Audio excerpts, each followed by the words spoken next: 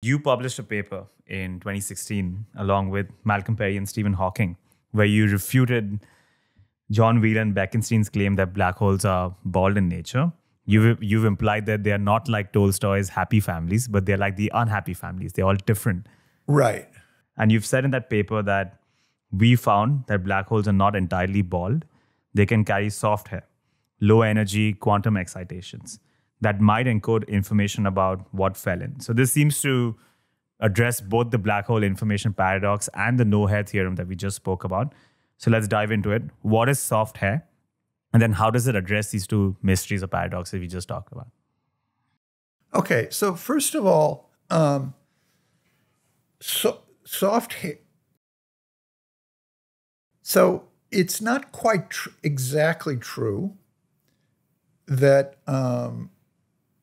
it's not quite exactly true that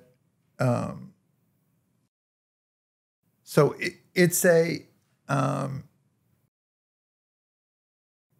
a modification of Wheeler's observation already at the classical level. So one thing one might have said was, well, wait, what about a black hole that's moving? Is that the same thing as a black hole that's still? And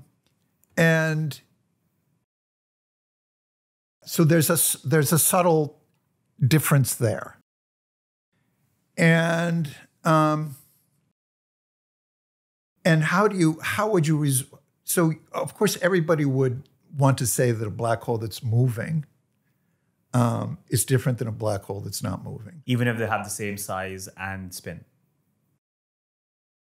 Yeah, even if they have the same size and spin. Right. Right. Okay.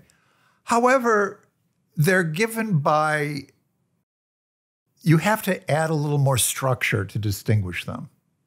You have to have sort of an observer, which you would usually put out at infinity. And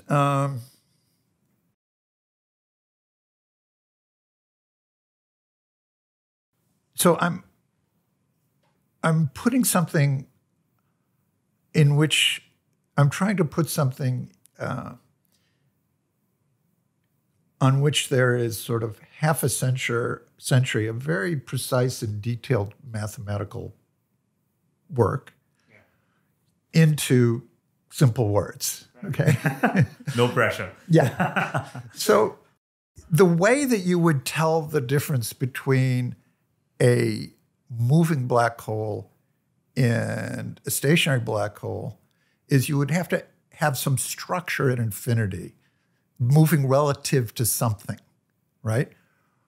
Moving relative to some observers out at infinity. That's how you would say it, okay? We have a fixed reference frame. Now, it turns out that it's very hard to specify exactly how this reference frame works in Einstein's general theory of relativity, because general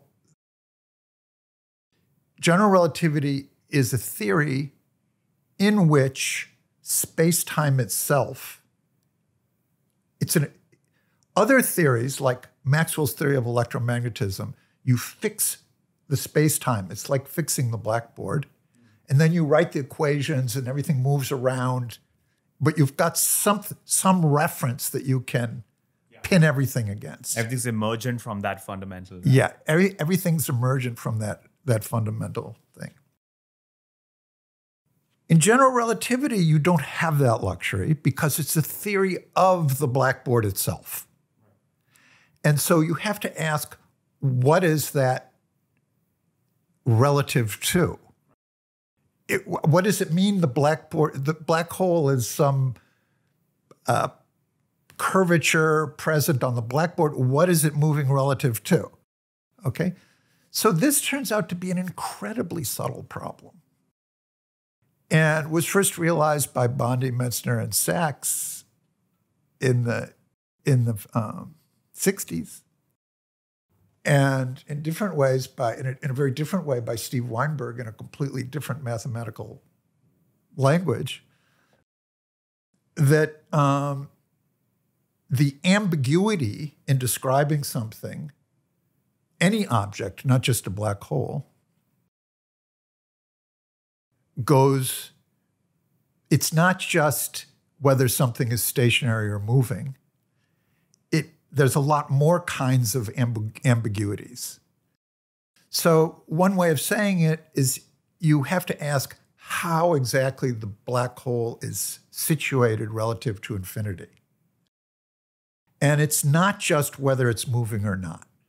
There are infinitely many different parameters involved in a black hole attached to observers at infinity. It's the relativity principle. Everything is relative. What is the black hole relative to? Relative to infinity. And that actually gives us a number of very well-defined hair that we can associate to a black hole. There are experimental predictions related to this hair, the so-called memory effect, that they're probably going to be measured in the next decade or so at LIGO or at LISA, and there's a very beautiful mathematical story there. Now, this is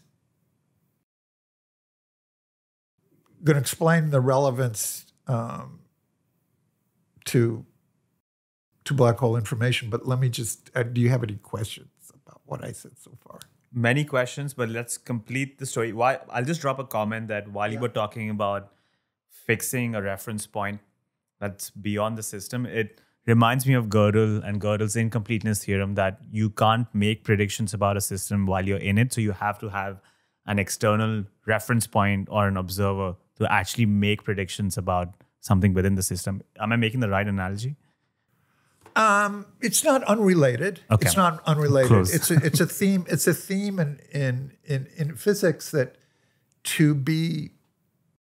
there are often surprises when you dig down and try to be precise about exactly what you could observe or measure.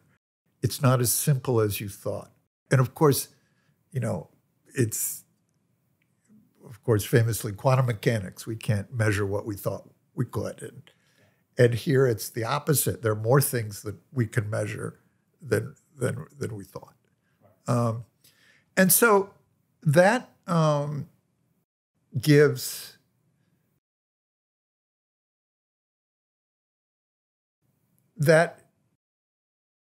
shows that Wheeler was subtly wrong. And it is true, the theorems are mathematical theorems, that there is no hair, but they're not relevant to real-world black holes in which we always relate them to some observers at infinity. And then all of a sudden the situation is rather dramatically different. Now that's the so-called soft hair on black holes.